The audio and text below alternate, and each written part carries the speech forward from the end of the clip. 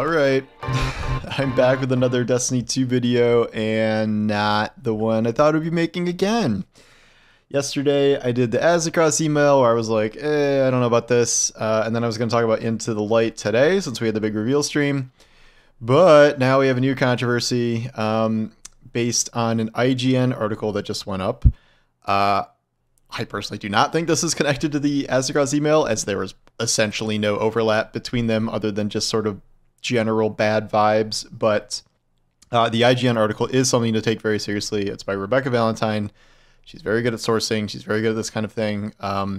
Very important to follow all of this to figure out what's going on. It is overwhelmingly bad, worrisome, confusing news.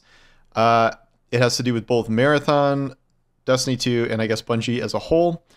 And while it is sort of a continuation of past bad news we've heard, there's some new things in here that, I don't know, are worse. I guess things are not improving, to say the least. Okay, so I'm not going to like just fully read through this like word for word. You should go read it yourself.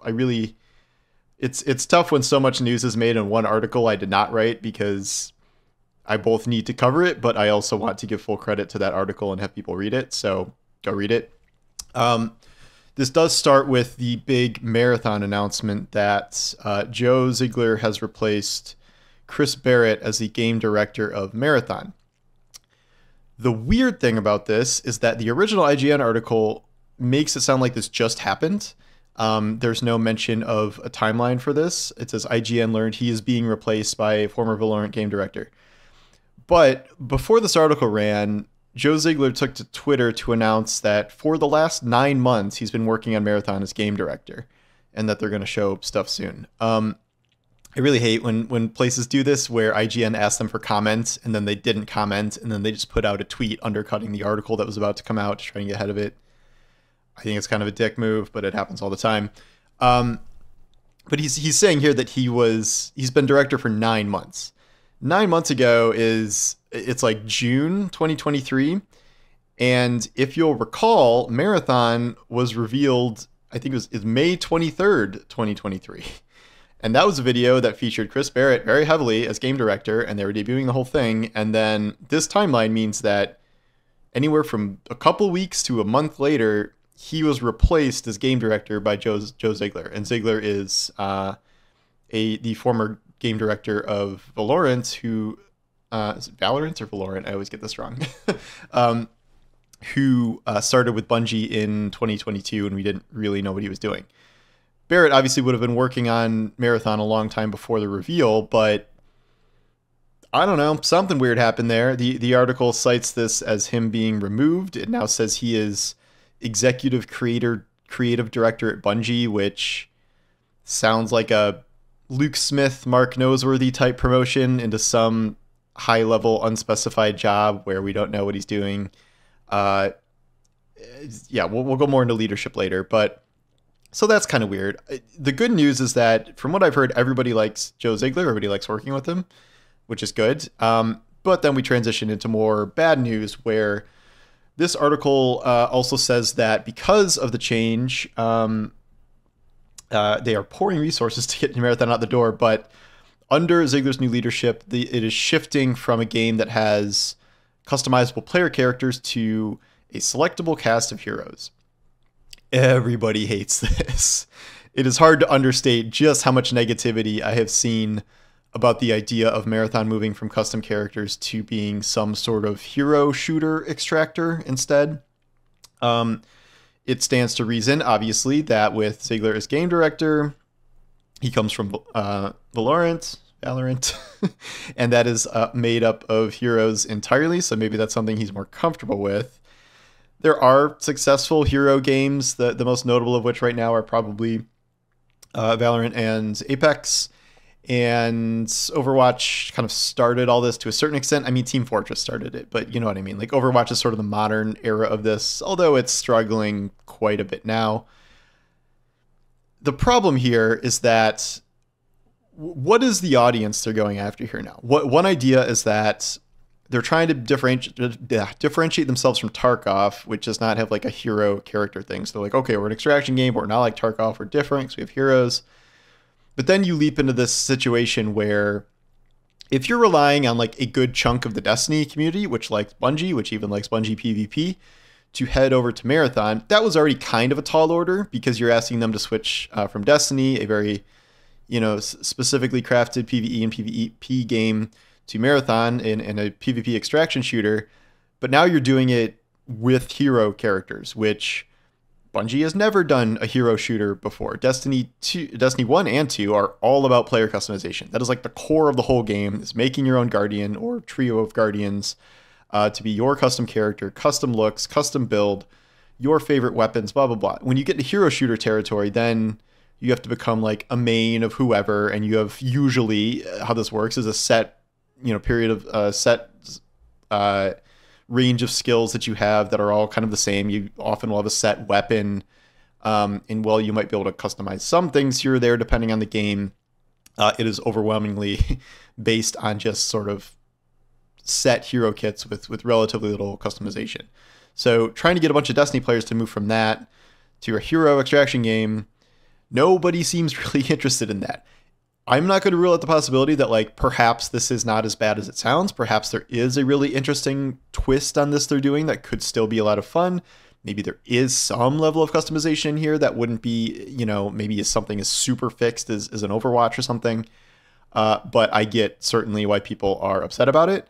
And then, so if you're not really going after Destiny players with this, who are you going after? Like, the extraction market is pretty small. It's Tarkov, and now we have Helldivers, which is technically an extraction game, but it's a PvE extraction game, which is not at all the same. And then you have the hero shooter crowd, where Valorant is more like CSGO style, Overwatch is arcadey, and Apex is a battle royale. And this is none of those things, but like I don't know what the audience is here, and I think they're really, really going to have a bit of a tough time searching for an audience for this game unless it is just unequivocally freaking amazing and the best shooter you've ever played, and like genre, heroes don't matter, it's just, it must be played.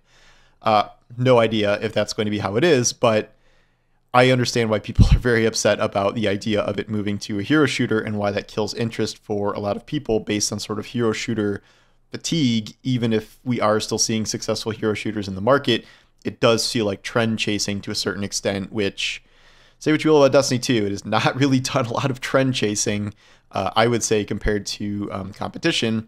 And people have been trying to chase Destiny 2 and have almost all failed at doing that. So I don't know. Hero stuff is very skeptical. It draws a lot of skepticism, which I understand.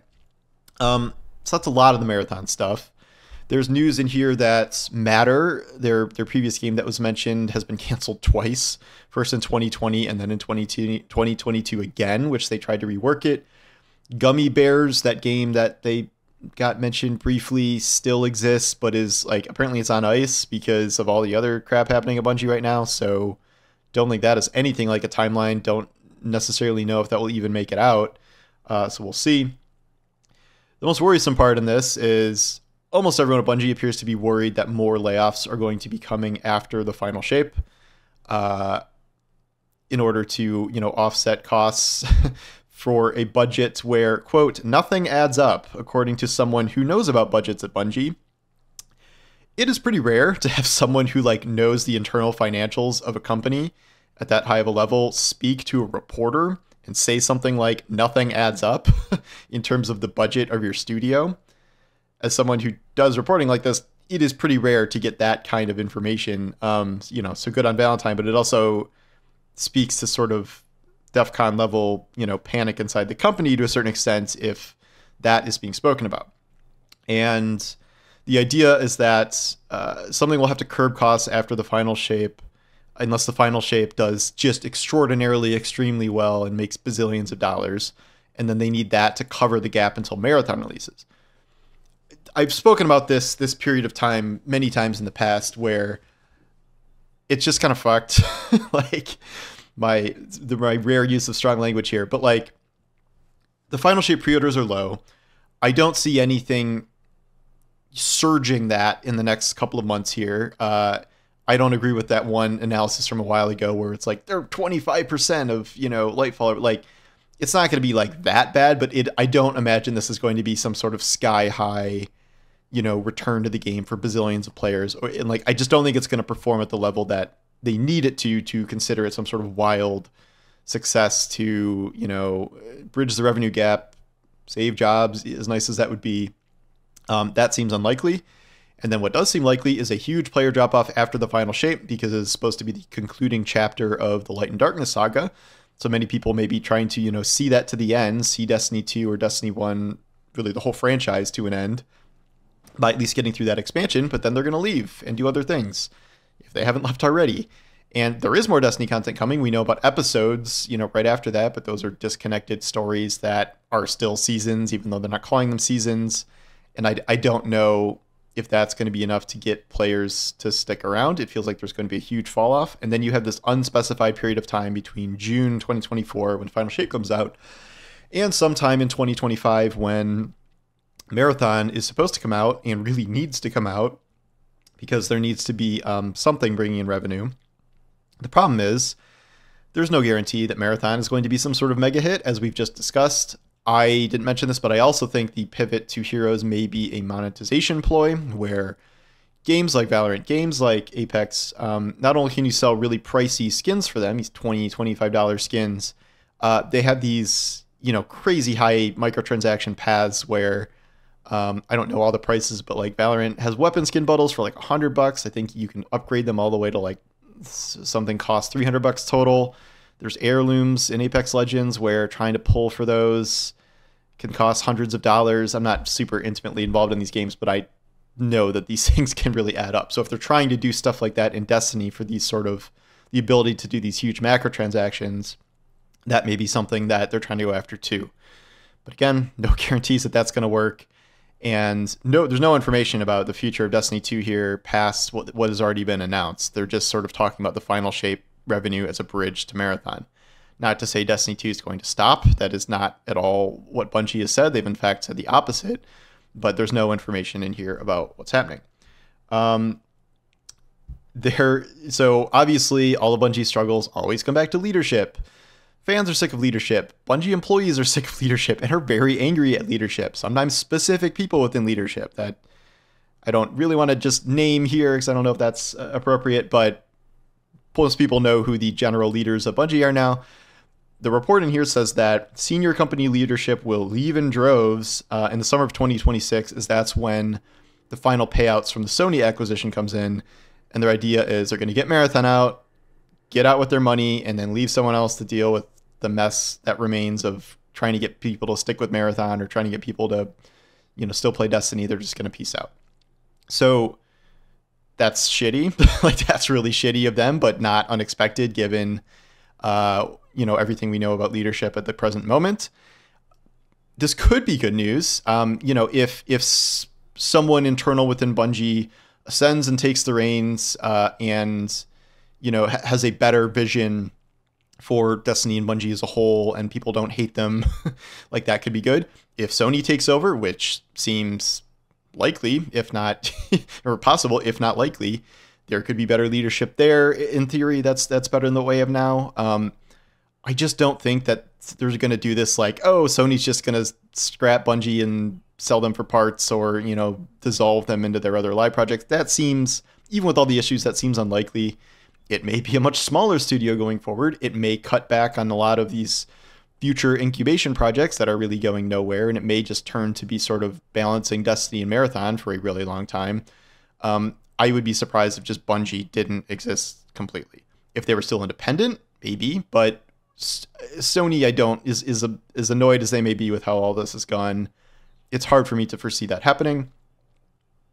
We'll see. Again, like, the short term here is a lot of bad news, but long term, I don't think we can make any full judgments yet about the long-term fate of the company, because if leadership does leave, leadership is replaced, Marathon is a hit, Destiny does find its footing again, I don't think we can just write everything off. It's a very bad moment right now. It's probably going to be a very bad moment after the Final Shape. No matter what the quality of the Final Shape is, I think it's going to be a bad year at least after that. But long-term, we'll see. I think that's mostly it. One Piece, Sony has left the studio to sort out its own troubles, was not responsible for the layoffs. Pete Parsons took responsibility, which we kind of already knew that. And that was back when they said leadership was not going to take pay cuts. I did hear leadership took some cuts for like bonuses or something, but I don't know. It wasn't, what needed to be done, certainly. So yeah, the main point of new information here is the marathon game director thing, which is pretty weird. That's a very weird situation with the timeline and the failure to announce that you've had a new game director in one of your most important projects for the past 9 months. I guess I get why they wouldn't want to debut Marathon and then 3 weeks later be like, by the way, Chris Barrett's out and Joe Ziegler's in, because that's very weird and would raise a lot of questions. Still raising a lot of questions now, honestly, because I would love to know what happened there. Perhaps we'll find out later, but yeah. And then I think the idea that it's going to be potentially a hero shooter as the new direction of the game is pretty problematic in a lot of ways. We could all be wrong. It could be amazing, but it's certainly something that is easy to be skeptical about. So that's my take on this whole thing. Again, go read the article. Maybe tomorrow I'll finally get to talk about Into the Light.